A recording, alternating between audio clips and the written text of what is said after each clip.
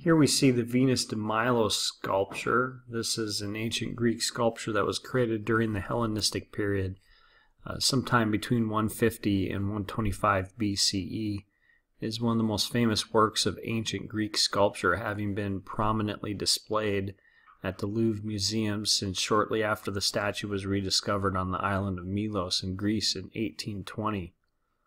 Venis De Milo is believed to depict Aphrodite, the Greek goddess of love, whose Roman counterpart is Venus. The sculpture is sometimes called the Aphrodite de Milos.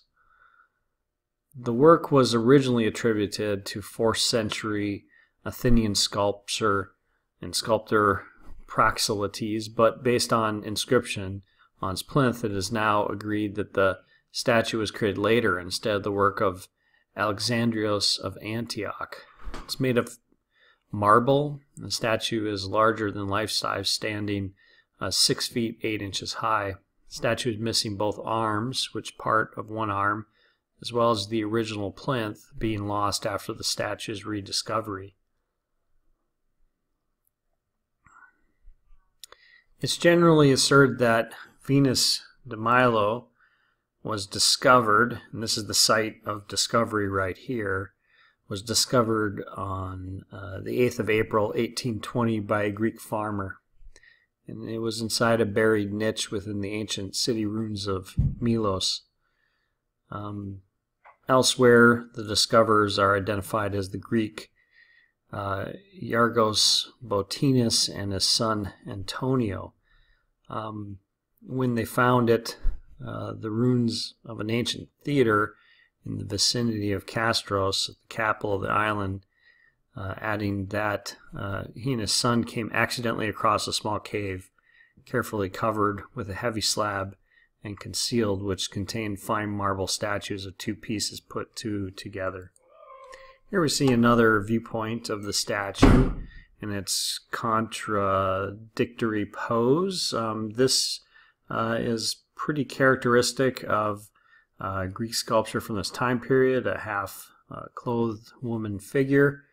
And it's considered to be one of the most significant artistic findings.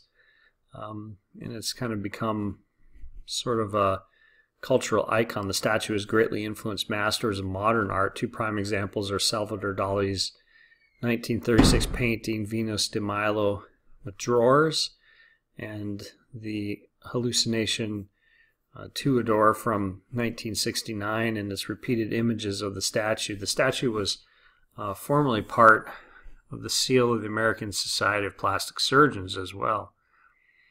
Venis De Milo is one of the world's most recognizable artworks and has been referenced countless times in popular culture.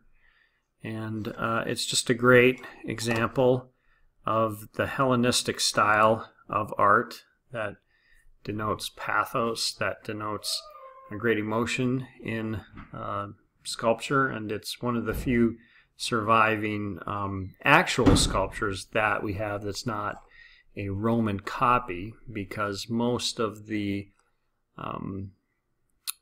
sculptures that we see from ancient Greece are actually copies that the Romans made many years later, whereas this one is the actual sculpture.